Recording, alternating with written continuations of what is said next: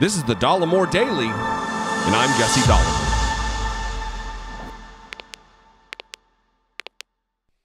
So over the course of the years with Donald Trump in office, and even during the transition, there were corruption issues. The inauguration committee there's been indictments there. There's just indictment after indictment after indictment after indictment of all this constellation of dum-dums who surround Donald Trump. Like a satellite orbiting a planet. There's just dozens of people who were caught up on the take, grifting every moment of their life while working around Donald Trump, because monkey see, monkey do. The signal was given early on that this is a cash grab, everybody. Let's make some profit. Donald Trump just completely ignoring the Emoluments Clause of the Constitution. Foreign governments, by the way, was not adjudicated in court. The Supreme Court said the question was moot because he's no longer president. And because Donald Trump was in complete control of the Justice Department, they didn't look into it. They didn't move forward with the case. I'm going to read a little bit from this Politico article because there is apparently an alternative report to the Mueller report that is going to be released that we don't know, but it may contain new information that was not included in the report. As disappointed as I was with the way Robert Mueller handled the rollout of the report, deciding to take no action, thinking that Congress had the mettle to actually do something, very Pollyanna-ish, if you will. I think Joe Biden, in a lot of ways, has that same attitude. He holds some nostalgic view of American politics, looking back on an age when bipartisanship could be reached, compromise could be reached.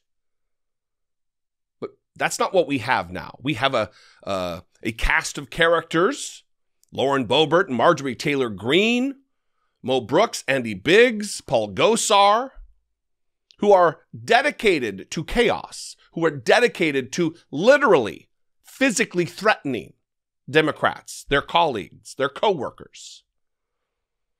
The days of bipartisanship and waxing nostalgic, over. They are over. Let me read from this Politico article. Feds could release alternative Mueller report soon. Primary processing of compendium mentioned in Mueller's aide's book should be complete next month, says court filing.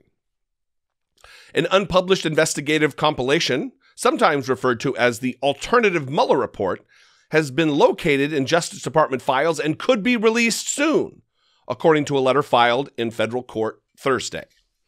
A top deputy to Special Counsel Robert Mueller, Andrew Weissmann, revealed in a book he published last year that the team he headed prepared a summary of all its work, apparently including details not contained in the final report made public in 2019.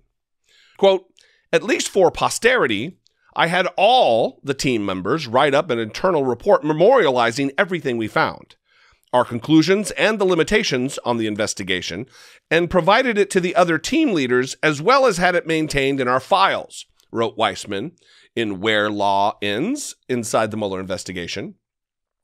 The reference prompted the New York Times. Now, this is great. This is why journalism matters. This is why a free and fair press matters. Because the New York Times jumped on this excerpt from the book and filed Freedom of Information requests to the Justice Department to release this particular alternative Mueller report. The reference prompted the New York Times to submit a Freedom of Information Act request for the document in January and to follow up in July with a lawsuit in U.S. District Court in Manhattan.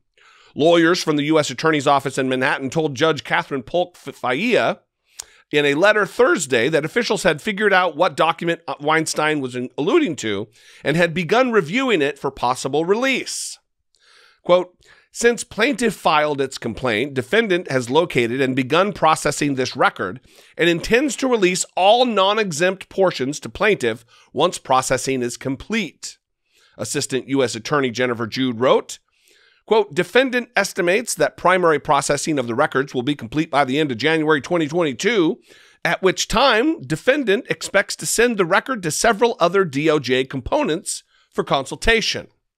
Jude did not provide an estimate of how long those consultations could take, but proposed updating the court by mid-February. Now, the packed dockets in all these disparate court cases involving Donald Trump and his wrongdoings don't move at a fast enough pace for me. That could be my impatience. It could also be that there's a willingness to gum the works here. I don't know. That's not quick enough for me. February. The pledge to process the so-called alternative Mueller report is no guarantee that what's released will contain significant new revelations. The Justice Department can use a variety of exemptions to the Freedom of Information Act to shield parts of the document from disclosure, including by deeming it attorney work product or part of an internal deliberative process. Current DOJ leaders could waive those exemptions, but releasing other content, such as grand jury information, could be more difficult due to legal restrictions, because the grand jury proceedings are secret. But we don't need the grand jury proceedings to be made public. And listen, again, if the Biden Justice Department shields this report from coming forward and heavily redacts it, what good is having Merrick Garland, a Democratic appointed attorney general? What good is seeking consequence for wild, rampant criminal misdeeds? All it will do is solidify in the minds of Americans that there are two justice systems, one for them and an entirely different one for us.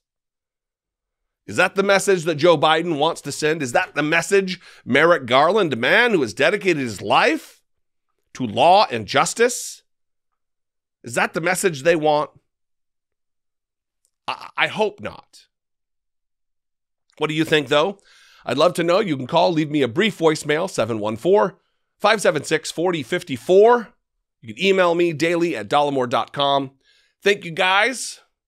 If you haven't subscribed to the channel, subscribe. If you haven't liked this particular video yet, boop. Wait, that's not how it sounds. Click. Click the like button, comment below. Blah, blah, blah. Follow me on social media. I'm at Dollemore just about everywhere. Twitter, Instagram, TikTok, at Dollemore.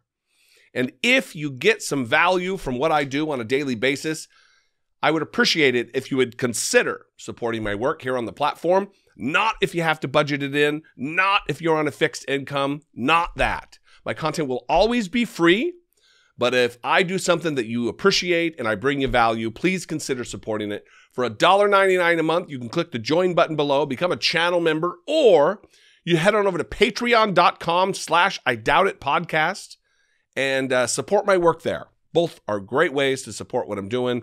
Again, moving to DC very shortly. Just a week after Christmas, I'll be on the road. And there is an evolution taking place. We are growing, and we are going to be doing a whole bunch more because there's always something going on in DC. I love you guys. I will see you next time. Until I do, be genuine. Take care of one another.